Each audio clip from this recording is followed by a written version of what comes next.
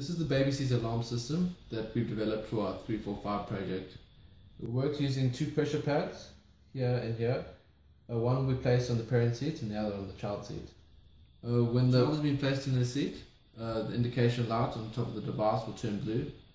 And once the adult's on their seat, the device will turn green, indicating the device is ready to be used. If at any stage the parent leaves the car and the child is still being detected, the 3-tier warning system will start.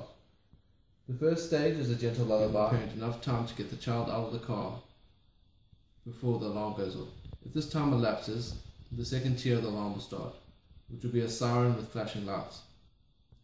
After this, if the child is still in the car, the third and final tier of the warning system will be activated, which will be a text message to the parent's phone.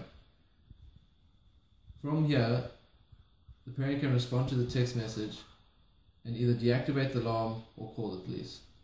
If at any stage the child is removed, the alarm will deactivate and will return to its basic state.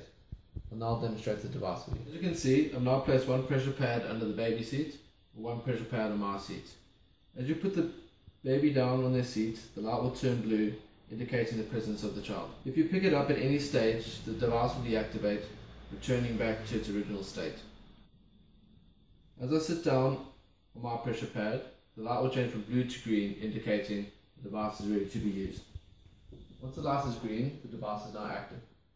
If I get off the seat, the first tier will start with the lullaby, followed by the siren, and then the text message. As you can see, this is the first stage of the lullaby, followed by the siren, and shortly afterwards a text message will be sent to my phone, notifying me that I left my kid in the car. There it is now. I'll be able to respond with a number of options, one of them being calling the police or deactivating the alarm. By setting 000,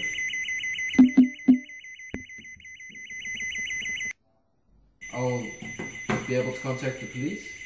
For this demonstration, blue and red flashing lights will represent the police.